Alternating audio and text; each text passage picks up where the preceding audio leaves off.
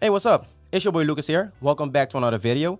You know what's funny about YouTube is that you can post a video today, right now, and then it won't do anything, or it could not do anything. Like the views will be like very low, and then months after you post it, or years even, it will blow up. That's very crazy about YouTube. I had this happen to me. I wouldn't say blow up, but I posted a video about the 550D at the end of 2019, and it got maybe 200, maybe 300 views tops. And then at the end of last year, I started like getting notifications that people are like commenting on that video. So I was like, okay, let me go check what's happening, you know, and replying to comments and everything.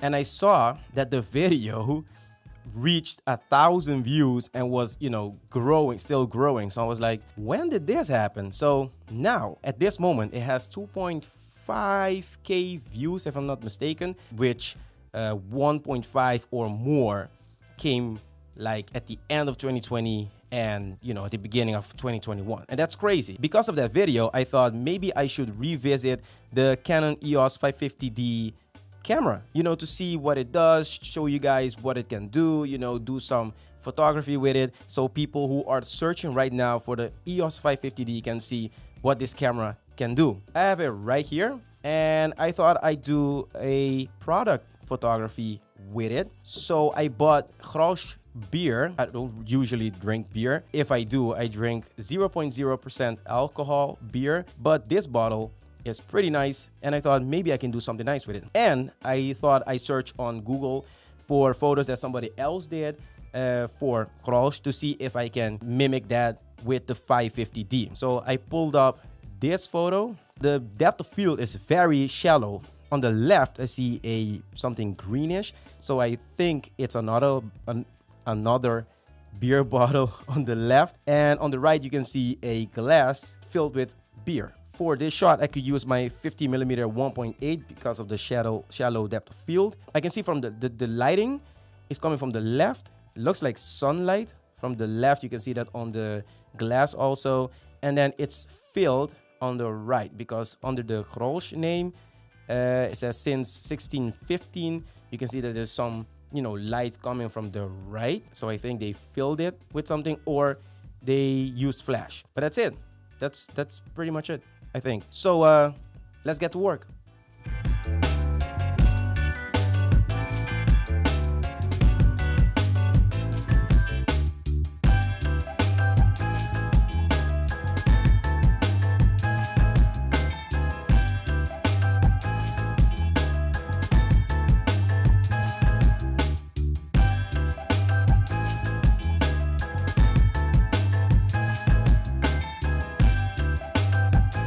Okay, the sun decided to dish out on me right now as I'm about to take the shot.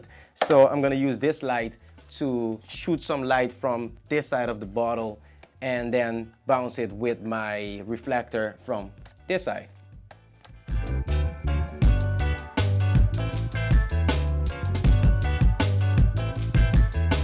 I flipped the reflector to the silver side because the white side didn't give me enough light when I tested it. Right now, just, you know, put it against the bottle to see how much light I can reflect on the bottle. So I turned it to the silver side because this one does give me more reflection of that light. So that's why silver. And I'm gonna set up the shot, hold this, and then, you know, take the shot. Of course, I have to open the bottle first and also fill the glass with beer. That's the nice thing about this bottle. Like, that's what people love, like the sound of when it opens.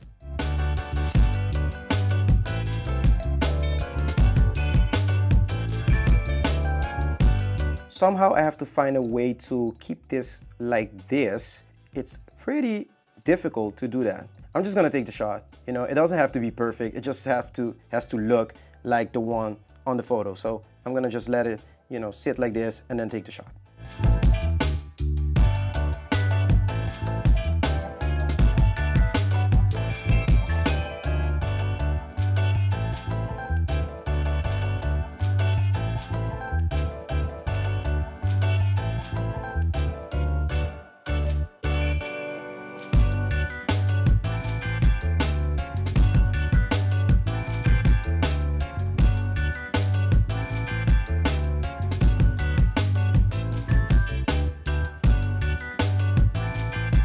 Okay guys, I just finished editing the photo and there are a couple of things that I realized when I was editing the photo. One is that I forgot to get rid of the beer foam that was inside of the bottle, which doesn't make the photo look very professional. And two, I forgot to spray water on the bottle to make it look like condensation. I was too focused on getting the shot before the beer foam in the glass would disappear, so that's why I didn't pay attention to every detail. This wasn't a professional shoot for Grosch, so I can get away with it, but if this was a professional work for Grosch, I would have been fired right on the spot.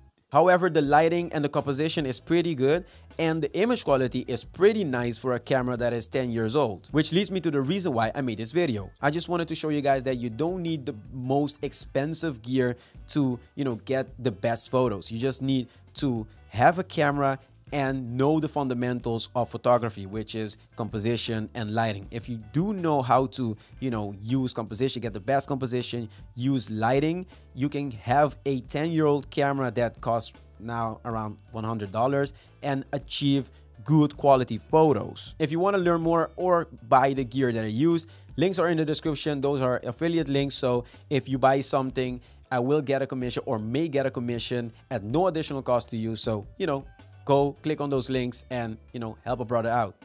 If you enjoyed this video, don't forget to smash that like button, leave a comment down below. It will help this channel a lot. Subscribe to the channel if you haven't already.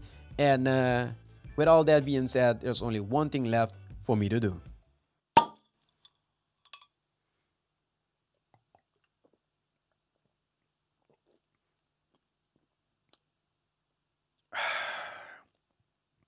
See you guys in the next one.